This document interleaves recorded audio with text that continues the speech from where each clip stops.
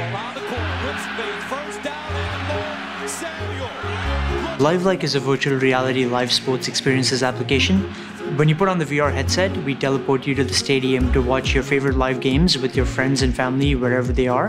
The great part of virtual reality today is that it's actually extremely accessible. You can use one device to do all of your productivity work as well as all of your entertainment sort of experiences. So you'll be able to download your broadcaster's iOS or Android application on your phone, launch it, hit the watch in VR button, and have the LiveLike experience. Broadcasters today are very excited about where virtual reality can really take their content. Let's say we're working with Fox.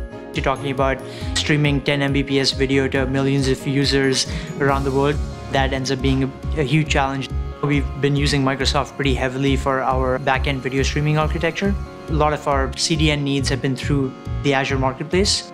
Azure, unlike some of the other platforms we've looked at, is actually extremely fully featured. We also use Azure for a lot of our transcoding needs, so for on-demand content as well as some types of live content.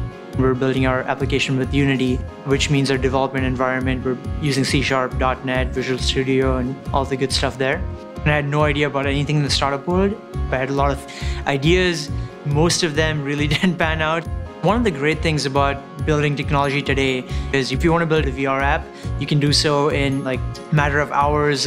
Everything we're building here at LiveLike is stuff nobody's really worked on before. We've actually had a lot of great traction from major broadcasters here in the US as well as in Europe, and we're hoping to push the product out on the marketplace sometime later this year.